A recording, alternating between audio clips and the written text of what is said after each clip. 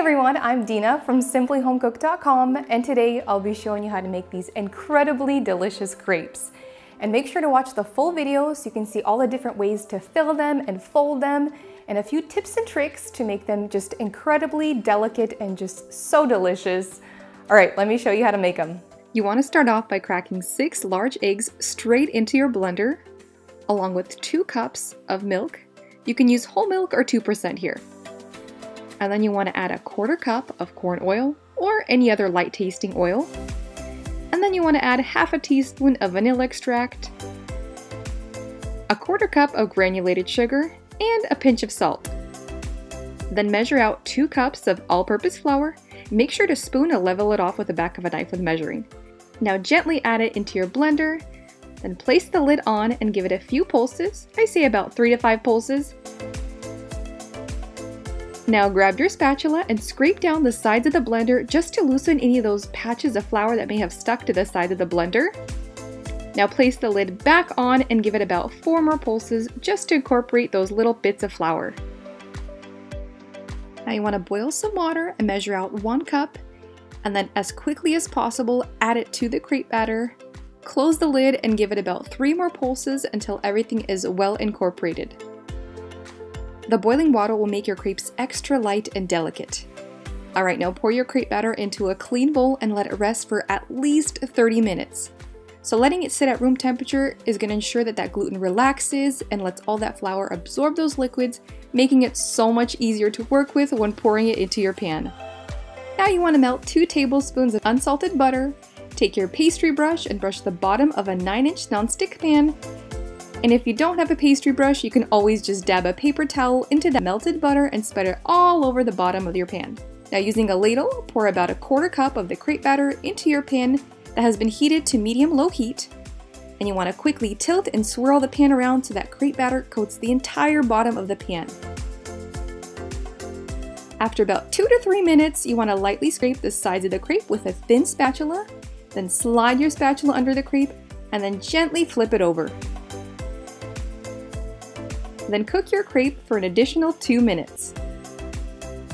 Now you want to gently transfer your finished crepes into a plate, and you can go ahead and stack those right on top of each other. That is totally okay.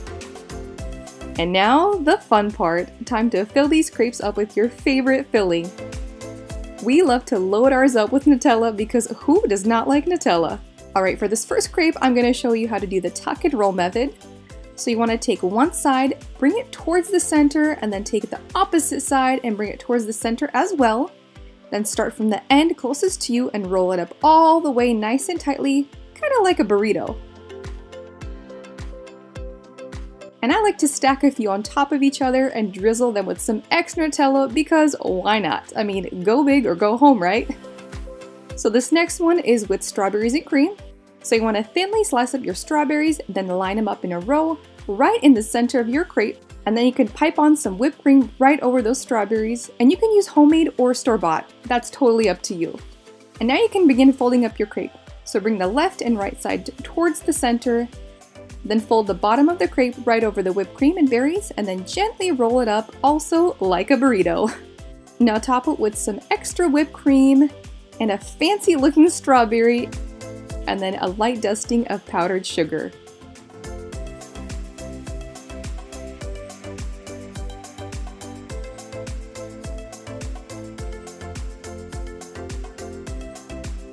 So this last one is going to be a classic Suzette style crepe.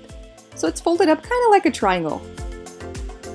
So for this one, all I added was homemade strawberry jam, and you really don't need to add anything else because homemade strawberry jam is just so darn delicious on its own.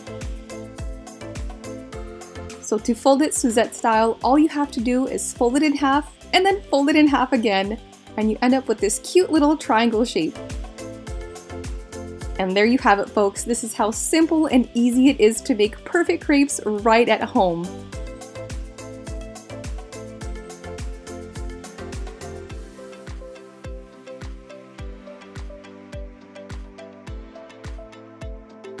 And those are just a few ways you can fill crepes. We sometimes like to add stuff like dulce de leche, blueberry pie filling. You could even make them savory. The possibilities are endless. I personally love them with Nutella, because who does not like Nutella? I mean, look at that. Oh my, that is just gorgeous. All right, let's go in for the taste test.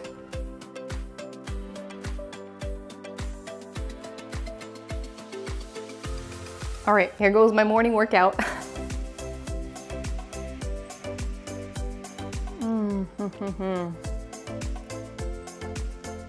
Wow, that is worth it.